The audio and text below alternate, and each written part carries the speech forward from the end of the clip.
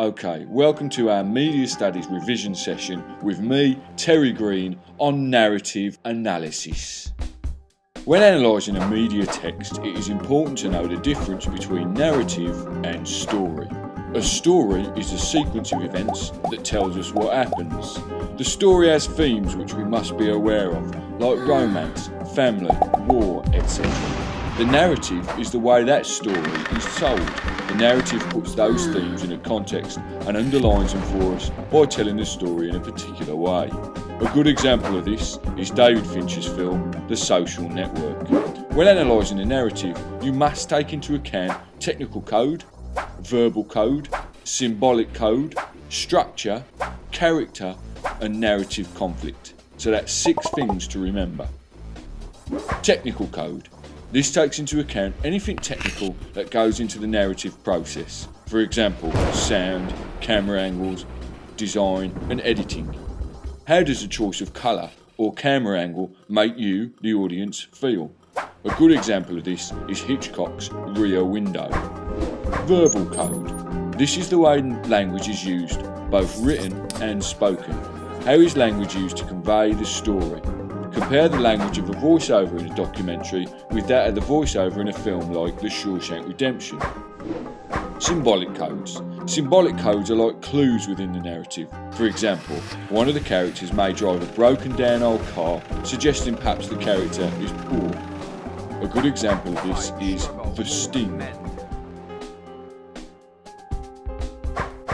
Structure.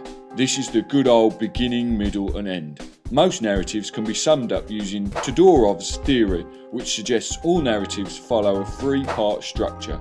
Equilibrium, the beginning, where everything is hunky-dory. Disequilibrium, the middle, where something goes along to disturb the equilibrium. And new equilibrium, the end, where usually our hero restores equilibrium. Superman Returns is a good example of this. Character. Okay, this is quite a complicated one and there's lots to remember in this, so we will tackle the detail in another revision session. Let's have a look at the basics though. Protagonist. This is a story's hero. Antagonist. This is the story's villain. Heroine. This could be a love interest for the protagonist. Father. An authority figure, often the one who rewards the protagonist for restoring equilibrium. Helper. Someone who helps the hero, often a sidekick. Donor. Gives the protagonist something to help them in their quest. And mentor.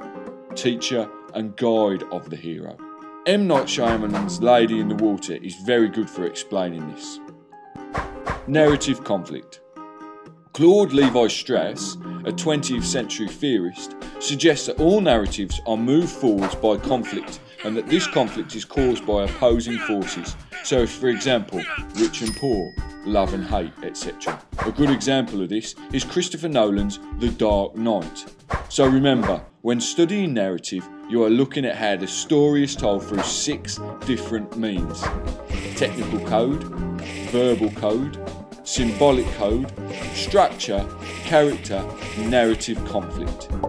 Happy analysing.